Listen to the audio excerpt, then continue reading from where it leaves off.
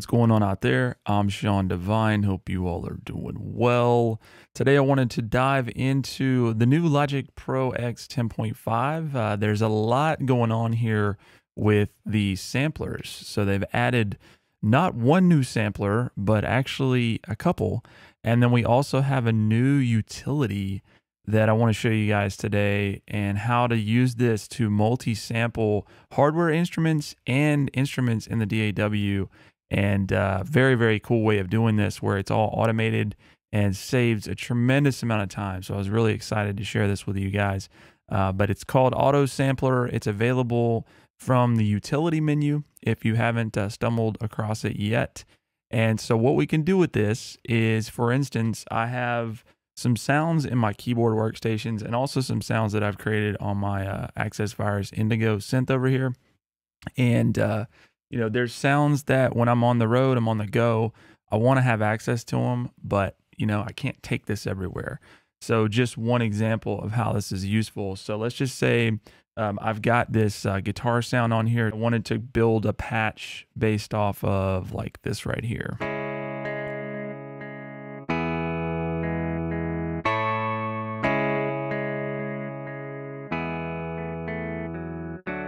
So what we do is we just put the auto sampler onto our chain, and you can put that anywhere in the chain. But for instance, let's say you had like a reverb on the sound. You could put it before the reverb so that we're not sampling it with any reverb, so it's just dry. So it's got the reverb on it, but we'll just put that before the reverb so that we're not applying that. And once we get into the auto sampler, let's talk about what's going on here. So we see our notes up here, and you'll see the highlighted notes on the keyboard, and these are the notes that are going to be sampled. So when we go down here, we've got something that says sample every, and then you can choose here how many semitones that we want to sample. So if we wanted to sample it like every 3 semitones, or you could sample every single semitone, which would sample every note across the keyboard for this instrument. But for the sake of example, let's just say we're going to do 1 every 6 semitones. So that would be 2 notes per octave sampled. And then we can also control the velocity. When you're multi-sampling instruments, you know, a lot of these are very intricate. So depending on how loud you play, you get a very responsive sort of tone, something that's very expressive. So we want to make sure and represent those. I'm going to choose 3 different velocity layers for this. So here would be the quietest.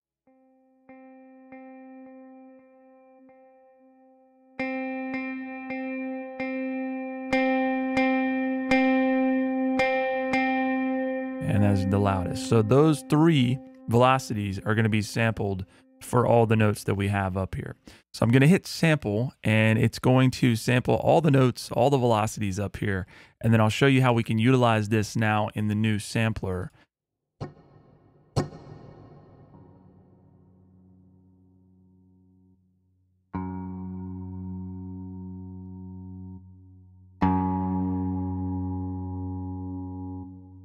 All right, so now we can go to the sampler and we can access that instrument that we just created from multi-sampling that with the auto sampler by going up here to our presets, and then you'll see that there is already something called auto sampled in the menu. So this instrument is what we just created there. So I can pull that up, and it's going to automatically create an instrument for us here in sampler. If we go over to the mapping, you see we've got our 3 velocities that we sampled for each of these notes across our octaves. And then when I go to play it,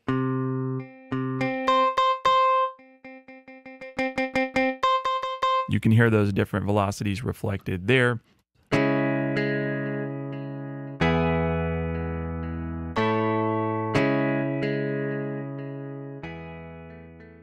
So obviously it doesn't sound exact. You know, we only did 2 notes per octave and only 3 velocity layers. You could do 16 different velocity layers. You could sample literally every note and really get things, more precise there. So this does not just apply to, external hardware instruments. You can also do this with any software instrument. So in my case, I have some different sounds that I've built up over the years, just different patches and things.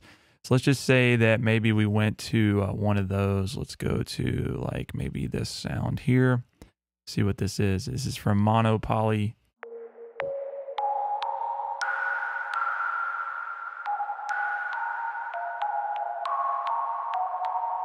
So let's try it on there. I'm going to just copy over auto sampler. And for this, since it's a synth, let's just do one velocity layer. So I'm going to slide this up. That bottom octave just wasn't really doing much.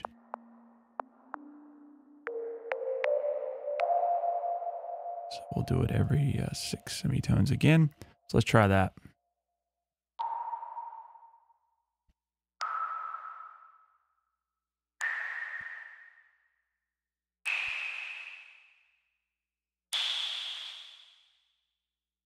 All right, so let's check out our Spree Lunker instrument here. We'll go over and let's open up our sampler.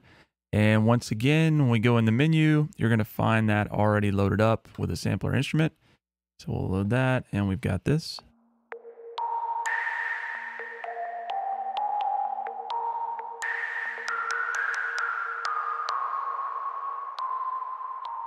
Pretty dang close. So again, just depending on the source, synth type of stuff, it's going to be, closer to the original sound. Just gives you a lot of flexibility. Very exciting times to be a Logic Pro X user. They've added a ton of stuff in here, and I'm just getting my feet wet here. But the sampler content was definitely something that stood out to me as being particularly useful and much, much needed in terms of the update. Getting a full-fledged sampler here that just has a really nice interface and a lot of intuitive features that tie in, like the auto sampler, even the quick sampler, in terms of how you're loading drum sounds. It's very, very cool. All right, y'all, so I hope this was helpful. If you have any questions about what we did here with auto sampler and sampler, feel free to leave a comment below. Also, just want to caution you guys who may be looking at the update.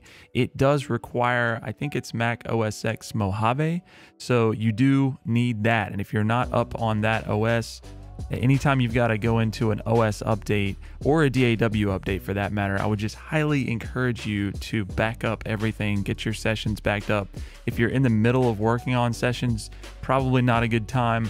But when you do get everything backed up, look forward to hearing what you guys think about this update, because there is a lot of cool stuff in here, including these samplers. If you learned anything in the video, please like, subscribe, and consider sharing, and we'll talk to you soon.